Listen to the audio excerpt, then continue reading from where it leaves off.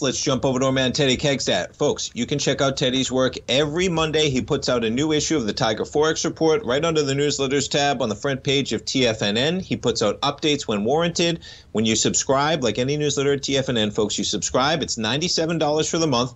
Okay, but you come with a 30-day money-back guarantee. So you don't like it, at the end of that 30-day period, you cancel. We'll refund that $97. You get the newsletter for a month. You also get a 60-minute webinar, Forex Strategies and Fundamentals, what is behind the Tiger Forex Report. He breaks down the markets. He breaks down the variables that he looks at for the pairs.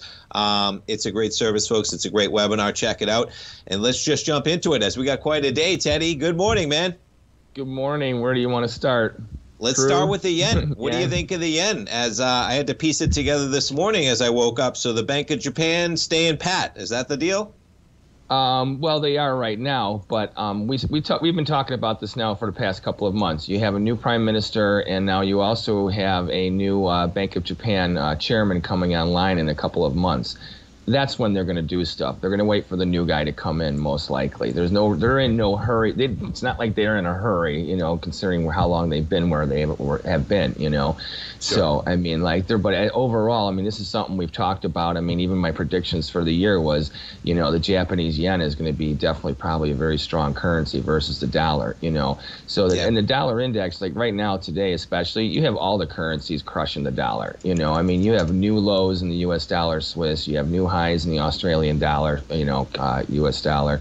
I mean, the pound especially, like that balloon underwater rally today, like going into those highs right now where it's at, that's very impressive, you know. So you got to remember that the euro, it's really just fluttering. That's the one that had been leading the charge on the dollar index for the past, especially week.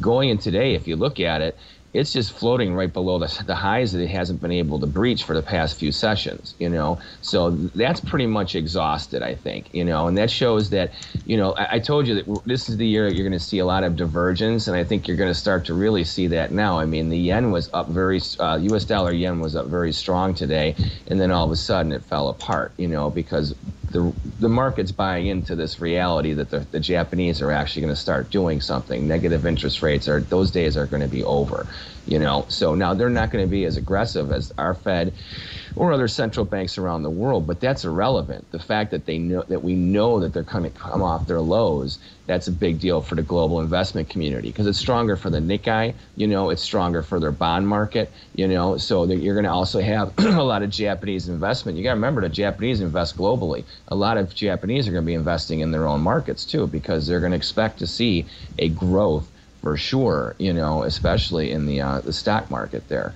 you know, and also in their economy. I mean, their inflation is not nearly what we've been dealing with, but we've talked about that already for months about how, you know, where we have rampant inflation, things aren't like that everywhere in the world, especially in Japan. They actually were very isolated for the most part during 2022 and even 2021, you know, but now it's started. The global inflation is something they're not insulated from that. And I think that's what you're seeing as far as where that inflationary growth is in Japan, you know, but as the yen gets stronger, and I think it will versus most other currency pairs as well. Like, I don't think it's just going to be a U.S. dollar yen trade. I think you can take the yen versus most currencies, and over the next 6 months, especially after this new Bank of Japan chairman comes in, I would not doubt that the market itself is going to be betting on the stronger yen, period, you know. Yeah, I mean, you look at the chart. I had it up earlier, and I just pulled it up right now. The yields, you know, the 10-year yield of Japan versus U.S., Germany, UK, Australia, just remarkable that it's sitting basically at negative prices still, as we are, even Germany, above 2%, but we're chopping around, as we know, about 3.5%, the rest of those countries. Just remarkable when you take a look at it in terms of where we are. What did you think of the numbers this morning? Just because we got some retail sales, we got some producer prices, declining retail sales, producer prices dropping as well. What did you think of those tying into, obviously, the move in the dollar, man, kind of influencing some of the action for sure?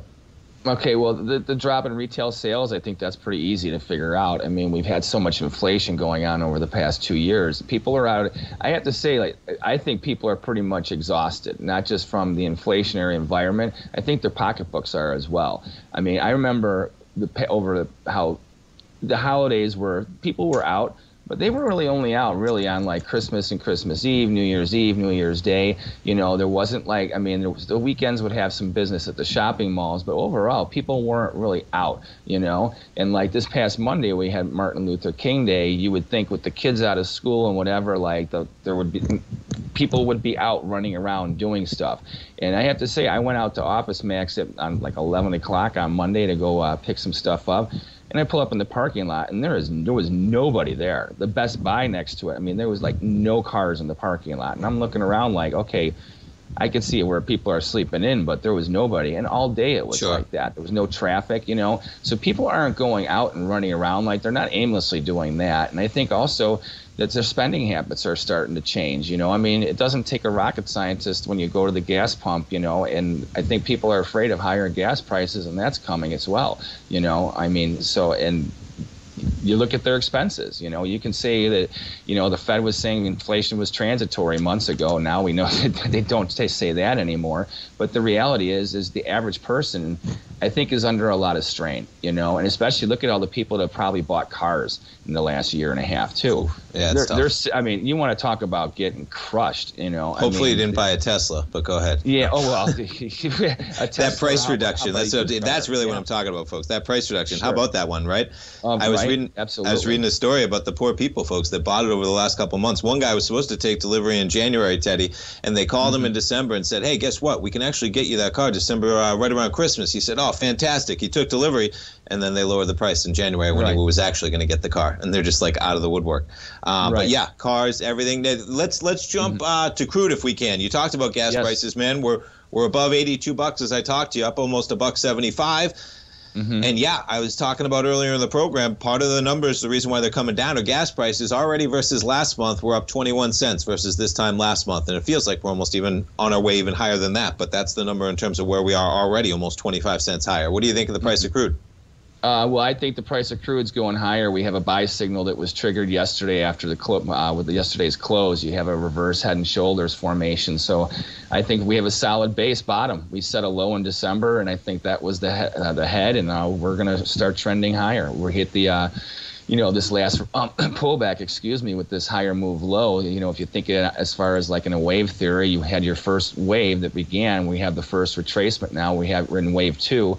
The wave 3 is going to be the big wave, and that should take us definitely back, I would say, around the $90 mark or even more within probably the next few weeks. What's your take, Teddy, on China in general? I know there's a million impact, variables that go into crude especially, but a lot of the talk about China. What's your take of China, open it back up? Because now all the rhetoric is, they might be over the hump already, and I'm surmising, of course. But what's your take on how China comes into that crude price?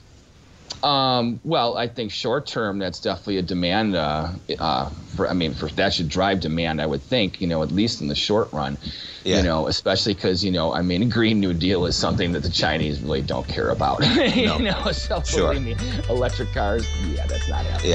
Yeah. Well, Teddy, I appreciate the conversation, the time as always, man. And I look forward to talking to you next Wednesday, man. You have a great week. We'll talk to you Wednesday. True, Tommy. Take care. Thank you. Okay, take care.